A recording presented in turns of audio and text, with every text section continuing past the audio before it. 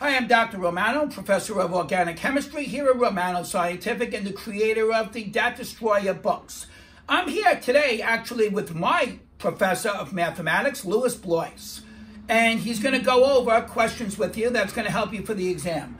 All right, Professor Blois, if you can do us the honor and give us some information on functions. Okay, thanks. Today, this video is about function notation. And here we have two functions that are defined as such. F of x equals 5x plus 8, g of x equals 7x minus 10.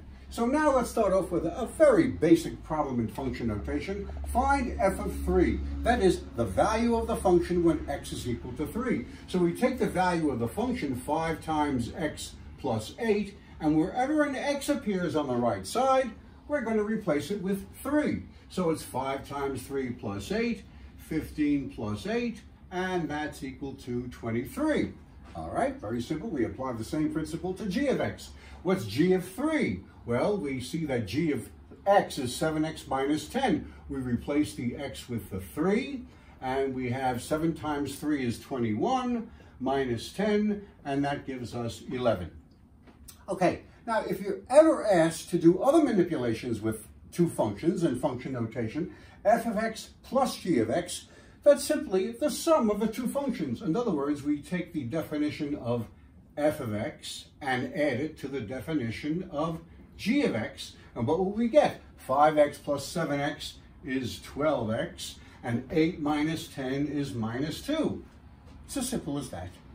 And if we take the product of two functions, f of x times g of x, well, we're not going to multiply this out, but we'll just write it in symbolic form. It's 5x plus 8 times 7x minus 10. And likewise, if it's the division of two functions, it's exactly as it's written. It's 5x plus 8 divided by 7x minus 10. Now, we come to a new exercise in function notation when we compose one function within another. So here we have, we're asked to find and evaluate f of g of x, okay? And then below that, g of f of x. Well, let's take the first one.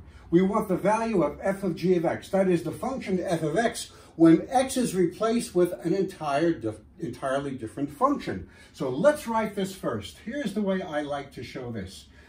The principal structure of the function is going to be the function that appears first. F appears first. So we're going to just dissolve g of x. We're going to make g of x a dot at this point. What's f of dot? F of dot, as we can see from the definition up here, is 5 times dot plus 8. So what we're going to do is replace the dot on the left with g of x, because that's what we're inserting in place of x.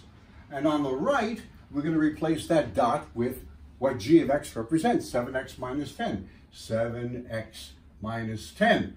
Multiply that out. 5 times 7x is 35x minus 50 plus 8, and it's 35x minus 42. And there's our composition of those two functions. We do the exact same thing with g of f of x. Here, the g appears first.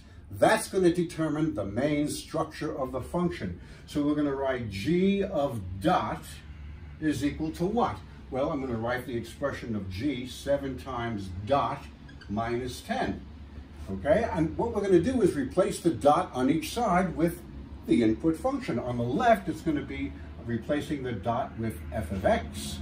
And on the right, we'll replace the dot with what f of x equals, 5x plus 8. 5x plus 8. So now we just simply multiply that out. 7 times 5x is 35x. 7 eighths are 56 minus 10. So the final answer is 35x plus 46. And that's pretty much how to deal with some elementary problems in function notation. Okay, I hope that gives you a clearer understanding. See more of those problems in the Math Destroyer. Okay, bye-bye. See you in study group.